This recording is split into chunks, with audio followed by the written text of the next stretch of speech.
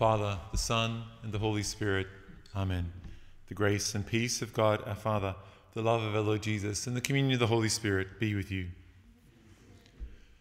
So today we honour St. Monica, who dedicated herself to the conversion of her son Augustine, and seems to have lived a life of such intensity, such longing, that her son also would come to his senses, would experience the wonder of the love that she had known through her life and through the example.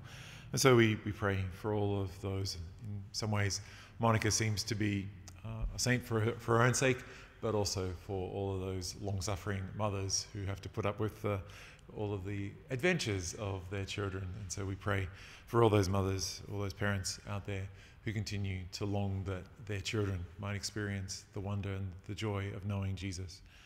Let's begin by acknowledging that we are sinners and praying for pardon and forgiveness.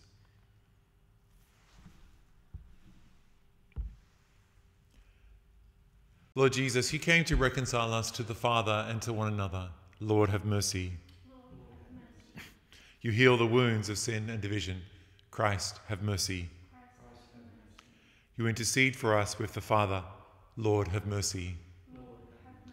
May Almighty God have mercy on us, forgive us our sins, and bring us to everlasting life. Let us pray. O God, who console the sorrowful and who mercifully accept the motherly tears of St. Monica for the conversion of her son Augustine, grant us, through the intercession of them both, that we may bitterly regret our sins and find the grace of your pardon, through our Lord Jesus Christ, your Son, who lives and reigns with you in the unity of the Holy Spirit, God, forever and ever. Amen.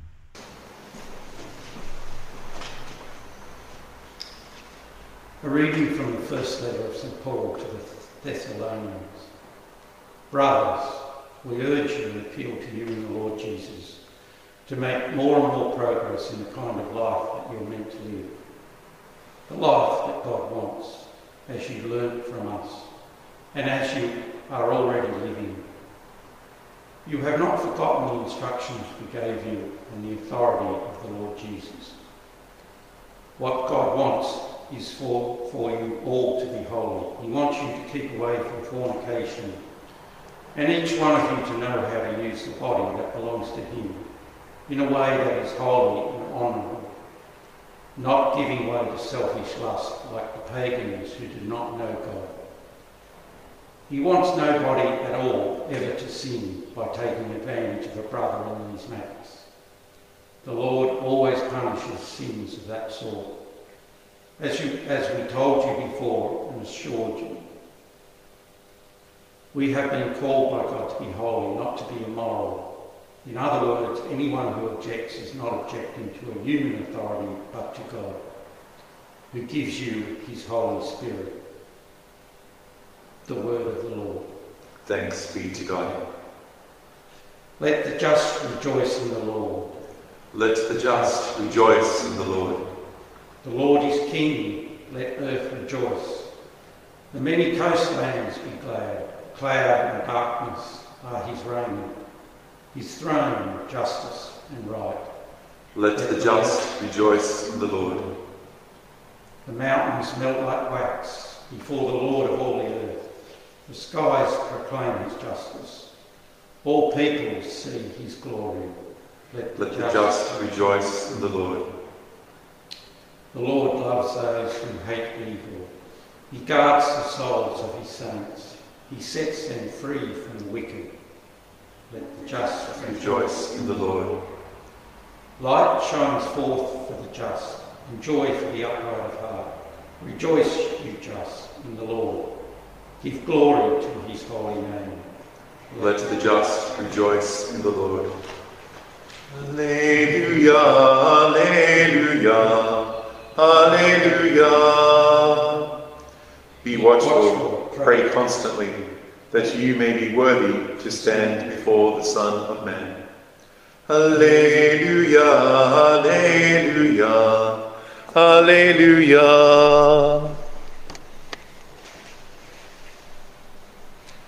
The Lord be with you. And with your spirit. A reading from the Holy Gospel according to Matthew.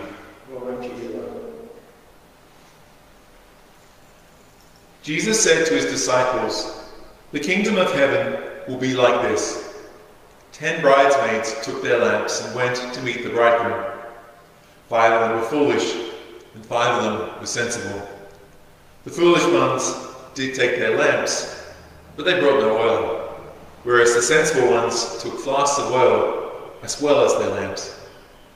The bridegroom was late, and they all grew drowsy and fell asleep. But at midnight there was a cry, 'The bridegroom is here, go out and meet him.' At this, all these bridesmaids woke up and trimmed their lamps. And the foolish ones said to the sensible ones, 'Give us some of your oil, our lamps are going out.' But they replied, 'There may not be enough for us and for you. You had better go to those who sell it and buy some for yourselves.' They had gone off to buy it when the bridegroom arrived. Those who were ready went in with him to the wedding hall, and the door was closed. The other bridesmaids arrived later. 'Lord, Lord,' they said, 'open the door for us.' But he replied, 'I tell you solemnly, I do not know you. So stay awake, because you do not know either the day or the hour.'" The Gospel of the Lord. Praise to you, Lord Jesus Christ. This is often the case in the letters of Paul. After he has concluded his greetings and his exhortations to the church, as he's situated the context of what he's wanting to share with that particular community in the bigger picture of life with God, he often hones in on particular issues that he's heard about, that he knows are issues within that local community. And so it seems that Timothy, perhaps, when he's made his report about the church and what's been going on, has told him that there are these moral questions that need to be addressed. And so Paul situates all of this, again, in the context of our essential call to holiness. God wants us to be covenant partners with him. He wants us to be set apart, which is the context of what holiness is all about. Not to be contaminated and defiled by all of the attitudes and the situations within our contemporary society. At that time, Greek culture and Roman culture was certainly very loose in its understanding. The morality was not very good for promoting the dignity of each human person. And that's what Paul is ultimately about, just as Jesus was about the same, wanting to bring us to holiness and to wholeness, to have that sense of being complete before God. And being defiled by all those other events or activities isn't a way of keeping us within that ability to be honorable, to be whole, to have that integrity of life. It's that call that continues to be there, to be ready, to be watchful, to note, not with an intense sense of anxiety or being overwhelmed by things, but just in simplicity, to make good choices at each moment in our lives, to be able to come before the Lord within our own sense and just to say, look, there are 2 choices that I can make, and there's always at least 2 choices in any given situation. One will be about wholeness, one will be about life, one will be about integrity, one will be about virtue and goodness, and one often will be very similar, but just a little bit less in participating in those forms of goodness. It'll be more about selfishness, it'll be more about pleasure, it'll be more about what feels good in the moment. The choice for us is always the one that leads to wholeness, the one that leads to life, the one that leads to that integration with the Lord. It involves being ready, it involves being prepared, it involves noting that sometimes there will be those moments when things happen unexpectedly. And it's in those moments that God is inviting us into freedom and into life today.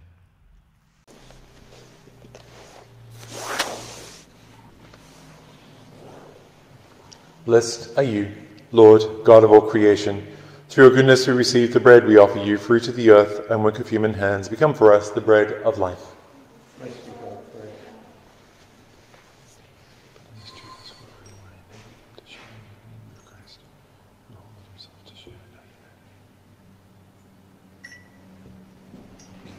Blessed are you, Lord, God of all creation. Through your goodness we receive the wine we offer you, fruit of the vine and work of human hands. Become our spiritual drink.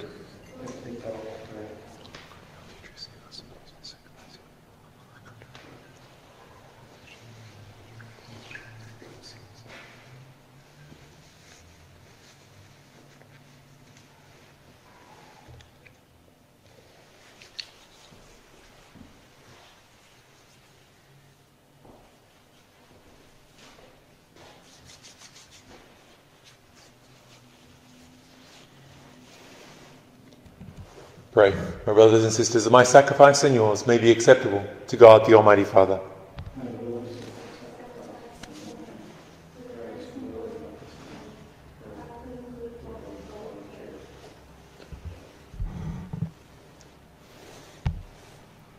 We bring you these sacrificial gifts, O Lord, to commemorate Blessed St. Monica, humbly entreating that they may bestow on us both pardon and salvation through Christ our Lord. Amen. The second preface of Saints. The Lord be with you. Lift up your hearts.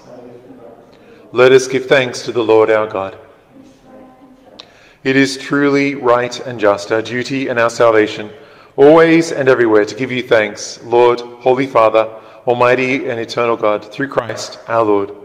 For in the marvellous confession of your saints, you make your church fruitful with strength ever new, and offer us sure signs of your love, and that your saving mysteries may be fulfilled. Their great example lends us courage.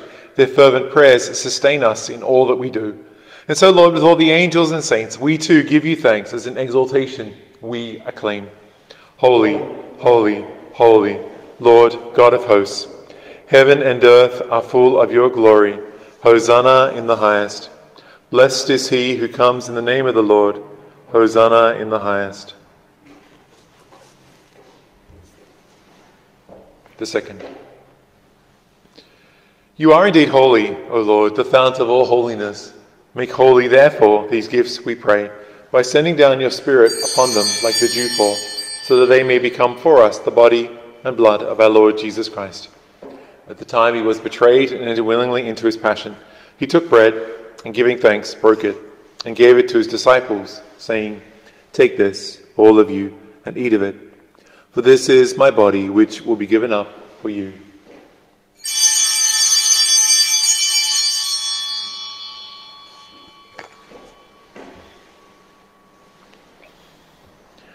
In a similar way, when supper was ended, he took the cup, and once more giving thanks, he gave it to the disciples, saying, "Take this, all of you, and drink from it.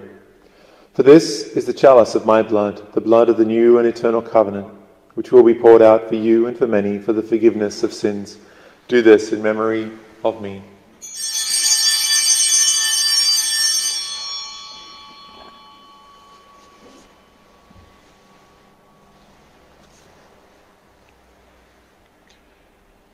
The third mystery of faith. Save us, Saviour of the world, for by your cross and resurrection you have set us free. Therefore, as we celebrate the memorial of his death and resurrection, we offer you, Lord, the bread of life and the cup of salvation, giving thanks that you have held us worthy to be in your presence and minister to you. Humbly we pray that, partaking of the body and blood of Christ, we may be gathered into one by the Holy Spirit. Remember, Lord, your church spread throughout the world, and bring her to the fullness of charity, together with Francis, our Pope, and Brian, our Bishop, and all the clergy. Remember also our brothers and sisters who have fallen asleep in the hope of the resurrection, and all who have died in your mercy. Welcome them into the light of your face. Have mercy on us all, we pray, that with the Blessed Virgin Mary, Mother of God, with blessed Joseph, her spouse, the blessed apostles, with St. Monica and all the saints who have pleased you throughout the ages, we may merit to be co-heirs to eternal life, and may praise and glorify you through your Son, Jesus Christ. Through him and with him and in him, O God, Almighty Father, in the unity of the Holy Spirit, all glory and honor is yours, forever and ever. Amen.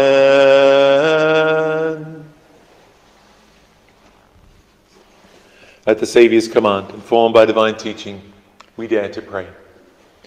Our Father, who art in heaven, hallowed be thy name. Thy kingdom come, thy will be done, on earth as it is in heaven. Give us this day our daily bread, and forgive us our trespasses, as we forgive those who trespass against us. And lead us not into temptation, but deliver us from evil. Deliver us, Lord, we pray, from every evil. Graciously grant peace in our days, that by the help of your mercy we may be always free from sin and safe from all distress, as we await the blessed hope and the coming of our Saviour, Jesus Christ.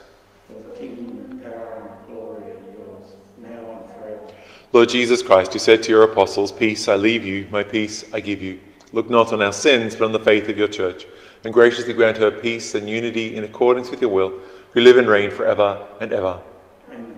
The peace of the Lord be with you always.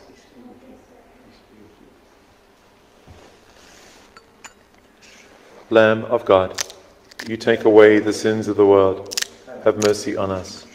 Lamb of God, you take away the sins of the world, have mercy on us. Lamb of God, you take away the sins of the world, grant us peace.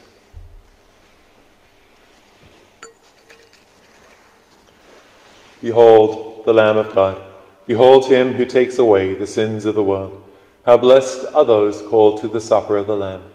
Lord, I am not worthy that you should enter under my roof, but only say the word, and my soul shall be healed.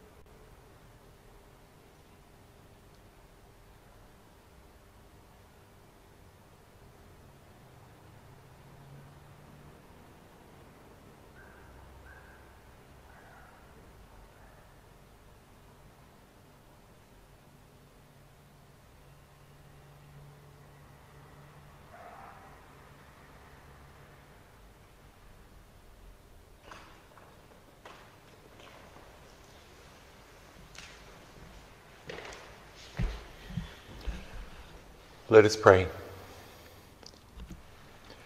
May the working of this divine sacrament enlighten and inflame us, Almighty God, on this feast day of St. Monica, that we may be ever fervent with holy desires and abound in good works. Through Christ our Lord. Amen. The Lord be with you. And may the God of all life and goodness, the God of holiness, be with you to bless you, the Father, the Son, and the Holy Spirit. Amen. Let us go in peace, glorifying the Lord by our lives.